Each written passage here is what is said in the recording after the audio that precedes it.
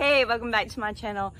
This video is going to be discussing how to line up your knuckles and how to position the bat in your hands correctly to set you up for success. So whenever I start working with an athlete, the very first thing that we learn how to do is line up our knuckles.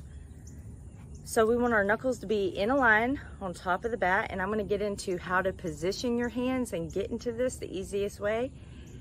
But the reason why we want to be like this is to set ourselves up for being palm up, palm down.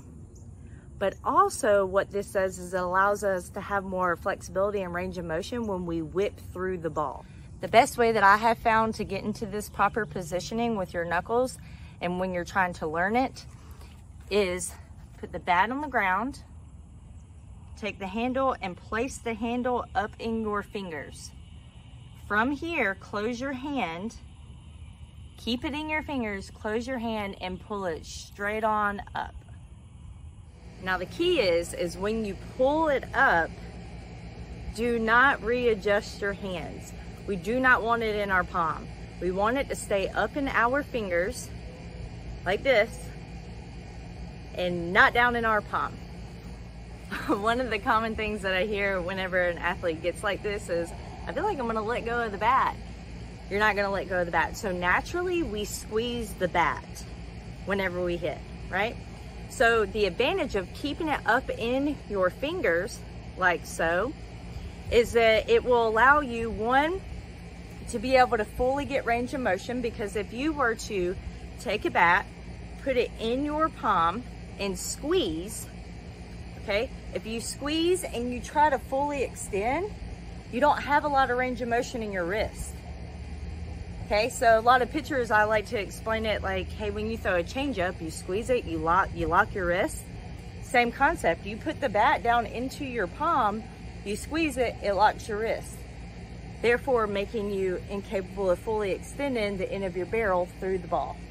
Just the difference. And if you hold it up in your fingers, you're a little bit stronger, you're able to have control over your barrel, and then if you slide it down in there, you'll feel a difference in how it sinks down. If whenever you have your bat up in your fingers, if it still feels like you can't really get a firm grip, sometimes I tell my athletes, like, put your thumb right here. I know it looks different, but it helps with that barrel control, and it helps like just give a little extra assist with keeping your barrel up and not allowing it to get into that drag position. Now that we've talked about range of motion, lining your knuckles up for range of motion, being able to fully extend through the ball, we're going to talk about the other problem that commonly comes with not lining your knuckles up, and that is rolling your hands too soon. So lining your knuckles up allows you to be palm up, palm down, and we want to stay palm up, palm down all the way through the ball as long as we can. So when we get our knuckles lined up, we get here, go into our teeter-totter, you see how I'm positioned, palm up, palm down. Then I'm at contact point, palm up, palm down, and I can fully extend, palm up, palm down. If your knuckles are not, so I say line up your knocking knuckles, those are the knuckles we want, not your fist bump knuckles. So if you do your fist bump knuckles, if you're here, you're already rolled. You're already in a roll position. So you're going to be bringing this down, or you'll be uppercutting up. No good. The last tip that I'm going to talk about with how to properly hold the bat is you have it up in your knuckles, you're holding it here. When you lift your hands up, you need to focus on lifting, strong top hand, or think about pulling your knob down.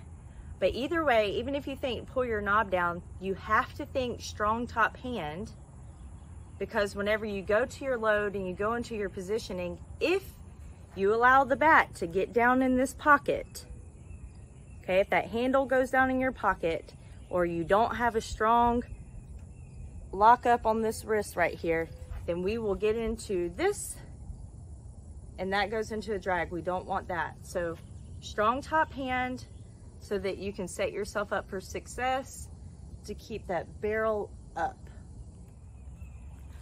quick recap, we want to position the handle in our knuckles. Lining up our knuckles allows us to stay palm up, palm down.